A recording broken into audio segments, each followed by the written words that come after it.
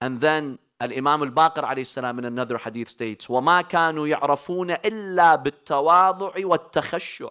The Shi'as are known for humbleness. They have a gentle heart, beautiful, gentle heart. One beautiful hadith states that the true Shi'i, you don't hear him raising his voice.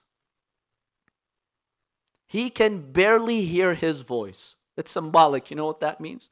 They're so gentle. They're so soft-hearted. They don't insult anyone. Some of us, look at us, mashallah. Look at some of our cultures. We're experts in yelling and screaming. I don't know why this is part of our culture, honestly. I know sometimes we don't do it to insult anyone, right? When we're on the phone, we're yelling. Especially if the other side is overseas, right?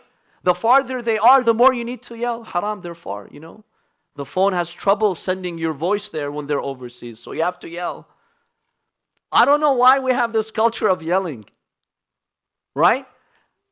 But the true Shi'i does not offend anyone. With their voices, they don't offend anyone. They're so sensitive of people's emotions. The Imam says, these are my true Shia. And then the Imam alayhi salam in another beautiful hadith. This is now Amir al-Mu'mineen speaking. Shi'ati wallah. Listen to the words of your Imam Amir al-Mu'mineen. Al-Hulama. They have patience like a mountain. Nothing can move them. Al-Ulama'u billahi wa dineh.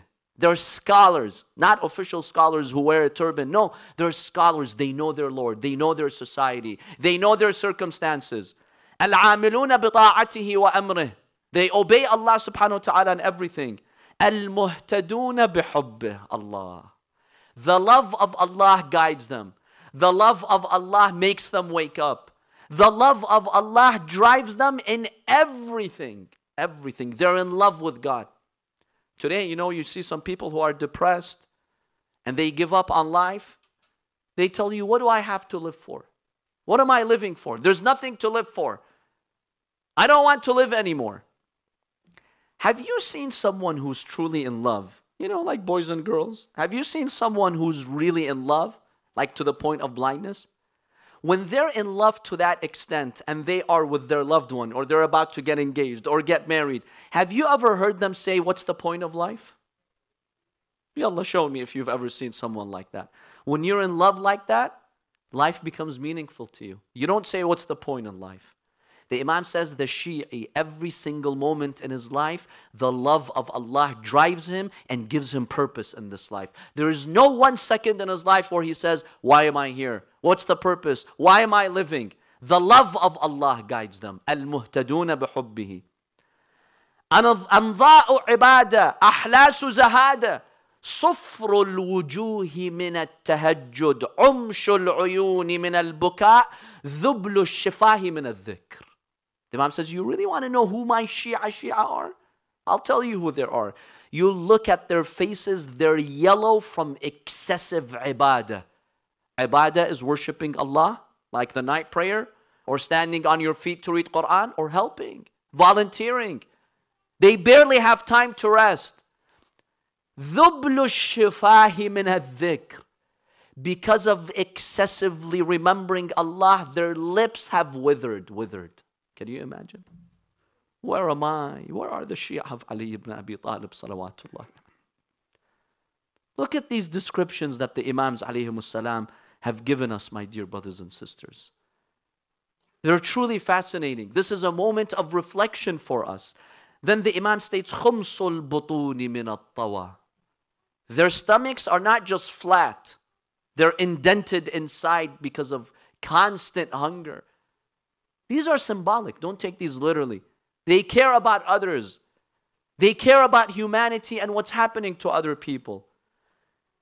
Then the Imam alayhi salam states, تُعْرَفُ الرَّبَّانِيَّةُ فِي وُجُوهِهِمْ. You look at the faces, you see Allah. You see God in their faces. They remind you of Allah. Have you seen some righteous people? They can be very humble. Maybe they're not even well known in society. When you look at their face is so pure. It reminds you of Allah subhanahu wa ta'ala. The Imam says, these are my true Shi'as. In another hadith, Al-Imam Amir al-Mu'mineen alayhi salam states, شِيعَتُنَا الْمُتَبَاذِلُونَ فِي وِلَايَتِنَا الْمُتَحَابُّونَ فِي مَوَدَّتِنَا. Our Shi'as, they collaborate, they work together, they're united. What unites them is wilaya. Look at our state today. Look at our state today, my dear brothers and sisters. Look at what the Shia are doing around the world. The followers of this group, they curse the followers of other groups. The followers of this marja' have a problem with the followers of that marja'.